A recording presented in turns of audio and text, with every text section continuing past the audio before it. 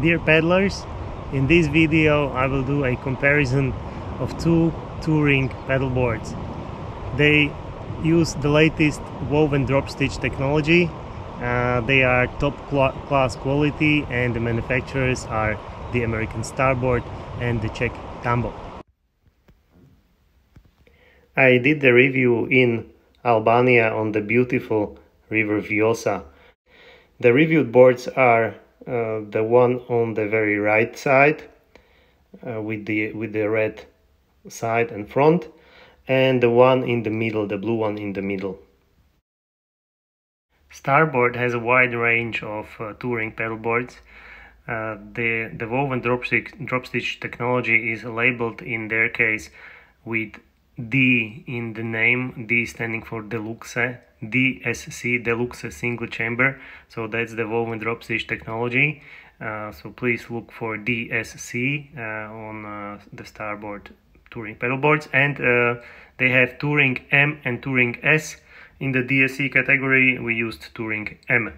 The Touring S is slightly narrower. Both reviewed paddleboards have similar sizes, 2.6 inch, 380 centimeters long, and Starboard has 30 inch, that's 76 centimeters width, and Tambo has 29 inch, that's 73 centimeters. On this video they seem to be identical, but that's because I inflated the Tambo to 10 psi and Starboard only to 4, because I was just testing some equipment on it. They were not inflated to the same pressure, that's why it looks similar. Tambo is slightly narrower. When it comes to the weight, both manufacturers say the weight is around 9.5 kilograms. My measurements with the kitchen scale for Tambo were 8.8, 8.9 and 9.0, so it is slightly less than what they have on their website, which is normal. There is 5% variance in the manufacturing process. That's okay. I cannot provide my own measurement of Starboard because I already changed a lot on it compared to when it was new. I attached a secondary US fin box, for example. I removed the bungees, I added something and so on, so I cannot really measure it, but manufacturers provide the same values. In my perception, the Tambo feels a bit lighter.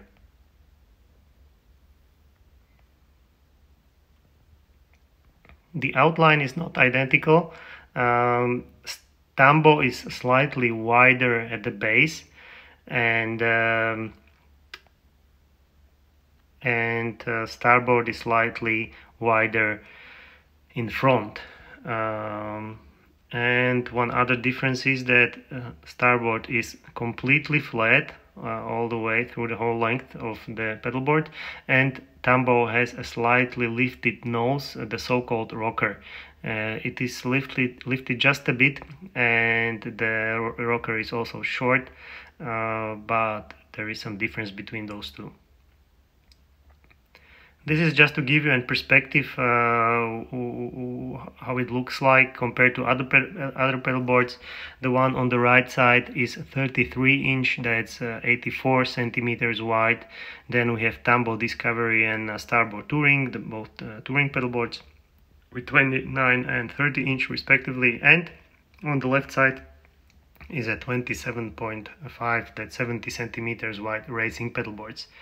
So you can see that the difference is actually quite big in the width.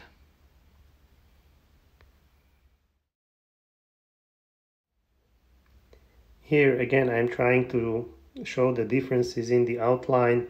Starboard on bottom is wider in front. It has a more hydrodynamic shape and is narrow in the back. Tambo Discovery, on the other hand, is more like an arrow. It is sharp at the end and wide at the base.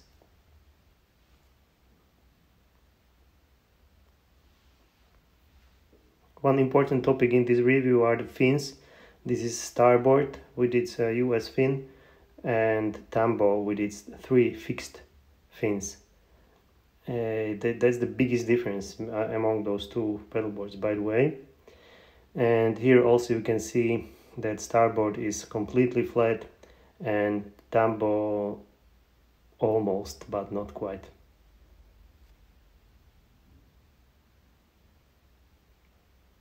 And once again, the difference is in the outline.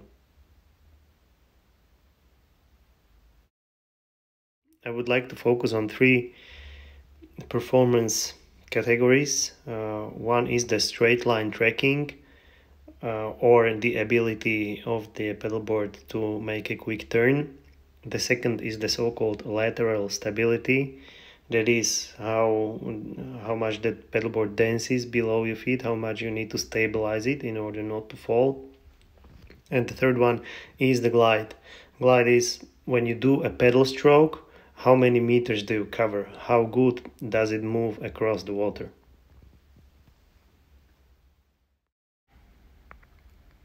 In these videos I'm trying to demonstrate how much work it is to get the paddleboard to make a turn. You see Starboard takes a lot of effort. If I do this basic beginner style, Tambo will be much easier to turn around. If it is good or bad, we will come back to it later, but just to show you that Tambo is more responsive. If you want to turn it around, it is easier to be done. On this other exercise here, I'm trying to just change the direction a couple of times and change the side on which I pedal and so on, to show you the lateral stability, how much the paddleboard is shaking below my feet. It is difficult to show on video, but Starboard is actually better in this regard because it is wider in the beginning, even though on this video you can see the opposite. Starboard has that bigger fin, and the fin goes deeper. It has big surface area, it goes deeper, it helps a lot with stability, and also Starboard is wider in front, it is flat. This all helps with the lateral stability, so Starboard feels more like a tank and Tambo Discovery feels more like a toy, it's doing what you want. As for the glide, as for how good the paddleboard moves forward, I have some surprising news for you. I personally don't use touring paddleboards for touring trips. Touring paddleboards are for my wife and children. I use racing paddleboards for touring. Like for example on this trip, this was the Starboard All-Star 26-inch. That's I think 66 centimeters, very narrow, very fast moving paddleboard. It has two disadvantages. Obviously, sometimes you fall into water. If you are on a trip like this one, 35 degrees Celsius, warm water, that's fun to fall into water, but if you go sometime in April and it is maybe snowing or raining, then it is a problem. If you fall into water, you are scared actually to fall.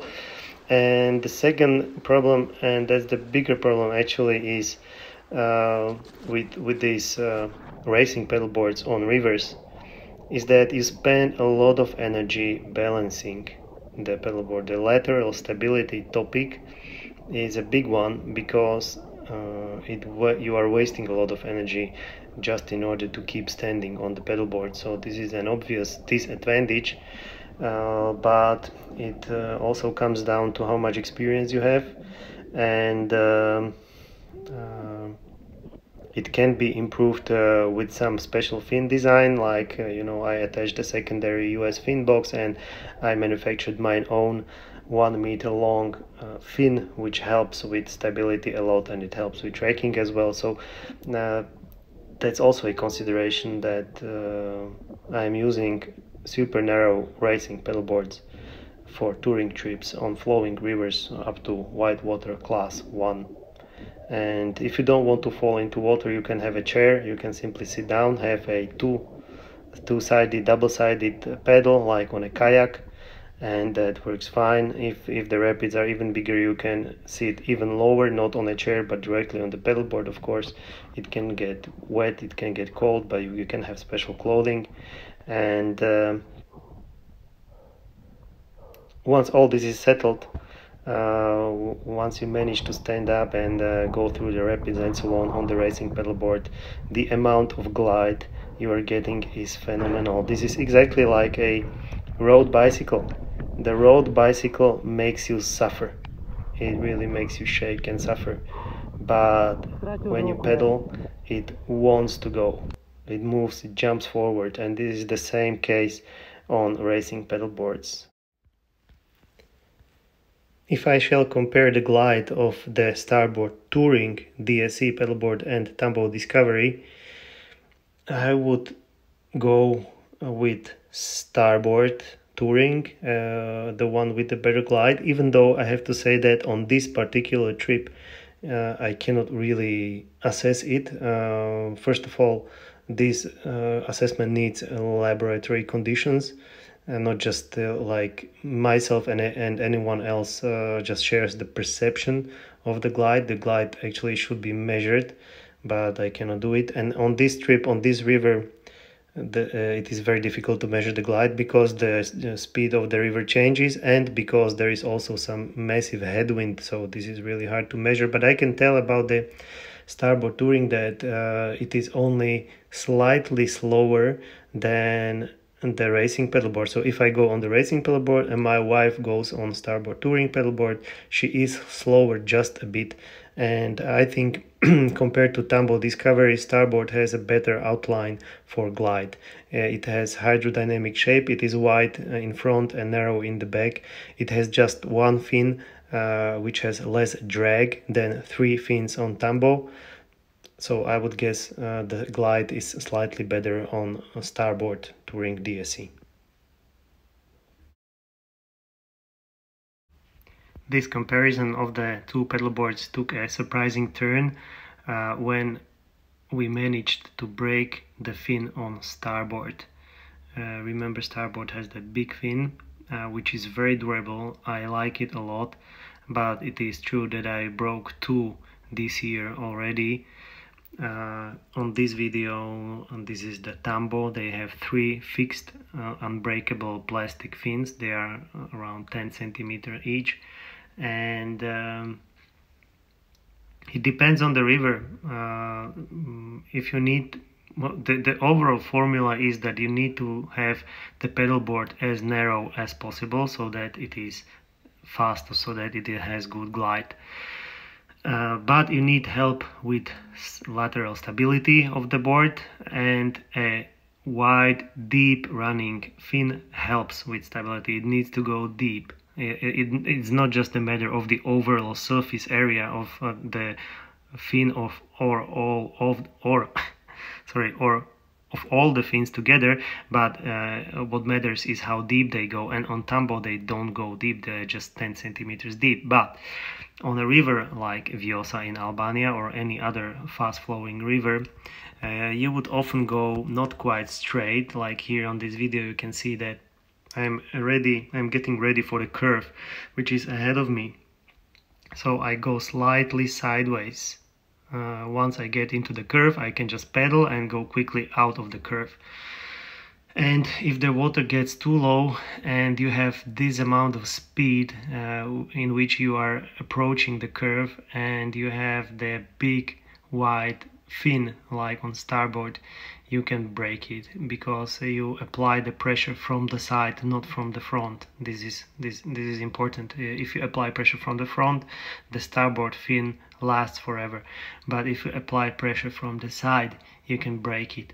And this is the magic moment in which the approach of Tambo excels. If you have low water and the water flows very fast, the 3 fin design is better because you cannot break it. You go less deep into water, you're not catching stones or the mud, and you will not break them. And this was a turnaround on the trip, because before Starboard was more stable, had better glide, more straight line, much better straight line trekking. It was doing well, but then we broke the fin, and immediately Tambo became the favorite. And so actually the conclusion shall be that it matters on the river. If you have fast flowing river, you need to have unbreakable fins which don't go too deep. And on the other hand, if you have a deep water like a lake, a sea, or a deep river, bigger, deeper running fin is much better, because it helps with lateral stability and it has better straight line trekking. So there is no, like one winner. It depends on the conditions.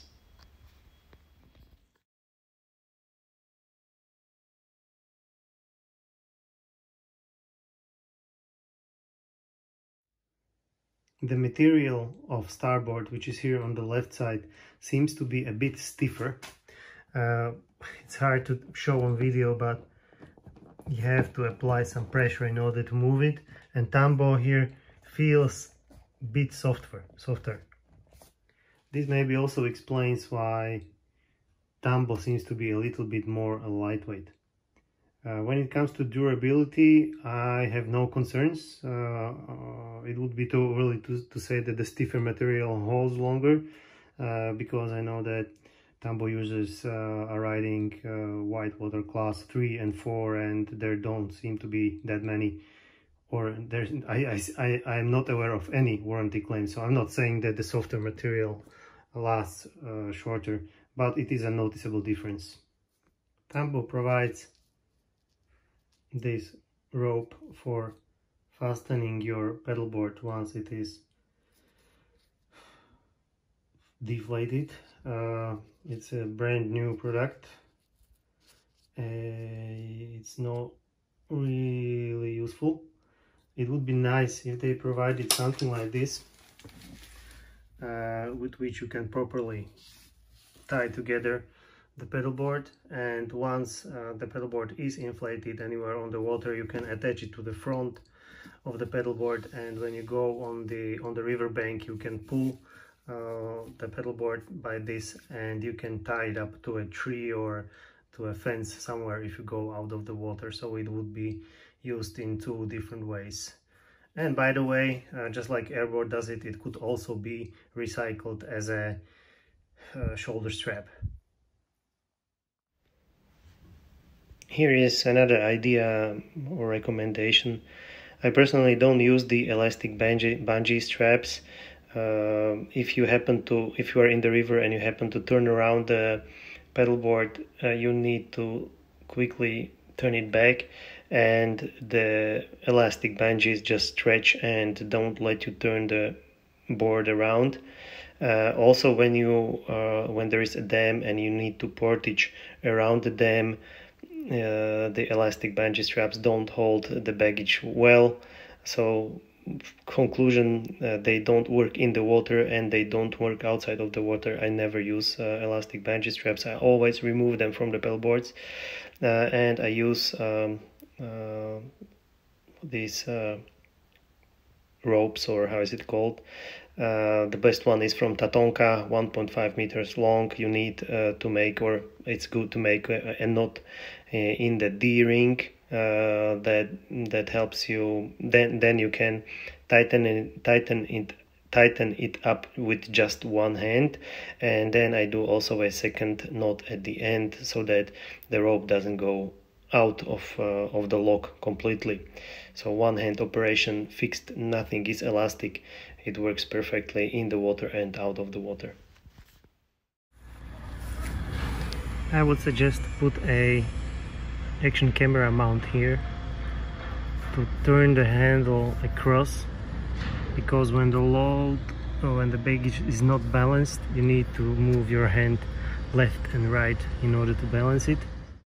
So folks, I hope you found the review useful, and thanks for watching. Bye bye.